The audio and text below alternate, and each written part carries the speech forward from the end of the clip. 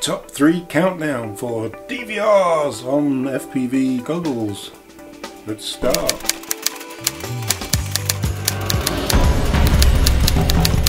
Coming in at number 3, Fatshark.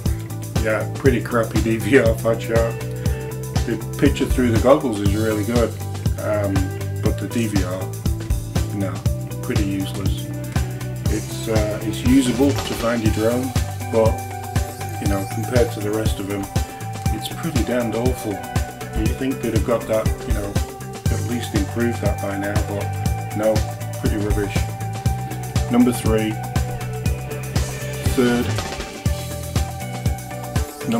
third worst, Fatshark HD3s.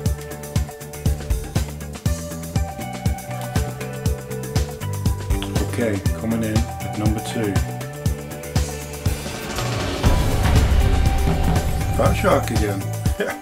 Fatshark, number 2. Now, the DVR on this is really good. Looks good. Looks really nice on the video, but the goggle view is terrible for me. It's 16:9. It's like everything's so far away. When you look at the video, it's really difficult for me to actually fly using these because I can't, everything, like I said, everything's far away and wide and big. So yeah, number 2, good DVR, not very good goggle for me anyway, but it's a box goggle and it's, you know, budget $200 goggle.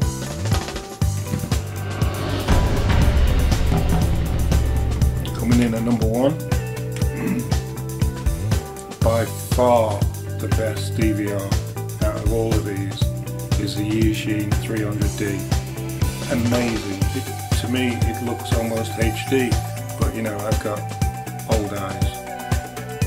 The picture through the goggles actually flying is pretty good. It's a 42-degree field of view, and it's I can choose between 4, 3, 16, 9, zoom, no zoom, and panoramic.